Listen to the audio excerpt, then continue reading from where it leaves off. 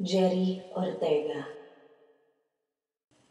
Vicente Flores, Danilo Cualbara, Alejo de Luna, Jonathan Melesio, Eric Miraflores, Raymond Miraflores, Maximo Baranda, Alberto Julito, Coronel Regib Batang, Yakusman, Jimir Porcare, Maria Jasperna Porcare, Gilson Dolo, Albert Salimar, Joel, Aldrin, Edison Ronald alias Jr., Demain Masiga, Obet Betudo, Patricio Himayan, Rezenias Valenzuela, Junior Calasara, Melvin Casuyan, Almilo Ramirez, Dalmas Sherman Sanchez, Joselito Calim, Manuelito Belina, Ronald Lainel, Bienvenido Alvin Agustines, Herodel Velez Jr., Victoriano Velez Jr., Ruel Fredo Secubacho Pojas, René Tapedilito Velez, Roger Pagalangin. May tama ng bala sa chin, nabasag yung panga. But we must start out with the elimination of anarchy and the maintenance of peace. And we don't ask why, we just follow orders. Natukoy na rin po ang salarin sa mga kaso ni na Francisco Baldomero, Jose Daglio Death has at become Miguel a way Pineda. of life, and power is equal to the number of guns you own.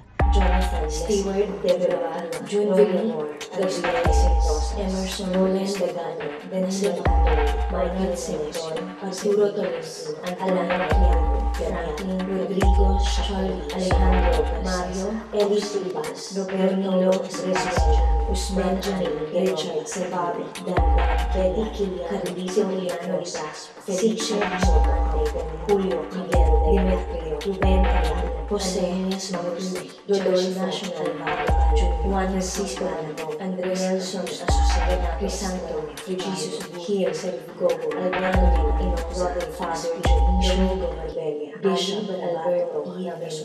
More than 50 bodies were recovered here after being massacred on Monday in broad daylight. 50% po ng mga insidente ng extralegal killings na nangyari ang patungo na sa kanilang resolusyon. Severino Alcones, murdered October 1989. The Filipino is worth dying for.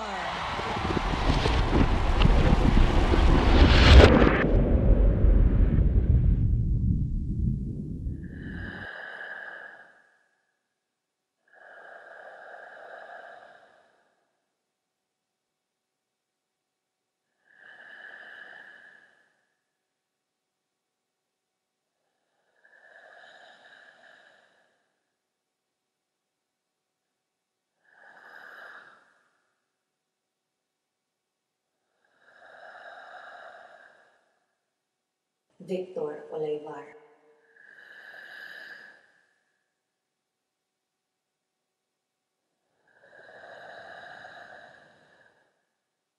Lambert Plasencia,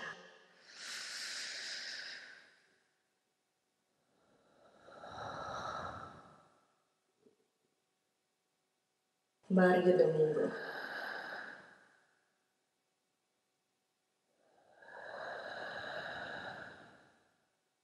Napoleon Bautista,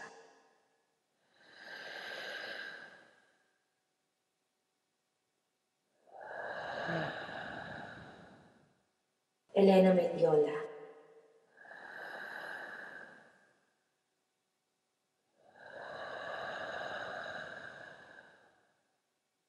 Ambrosio Palero, Jose Doton,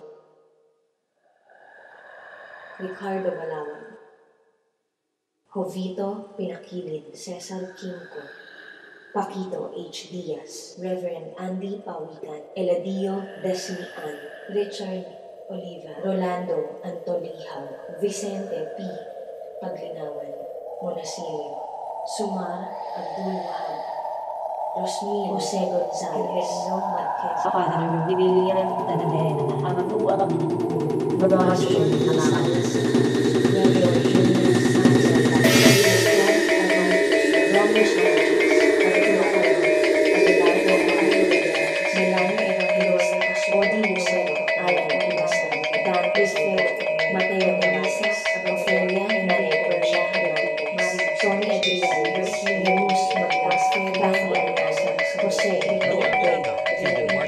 Hanggang makamit ang katarungan.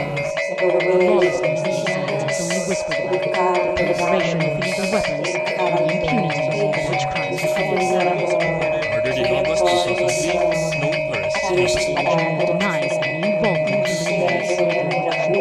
His murder is just one in a growing list of murder journalists whose cases are labeled cold or dead cases.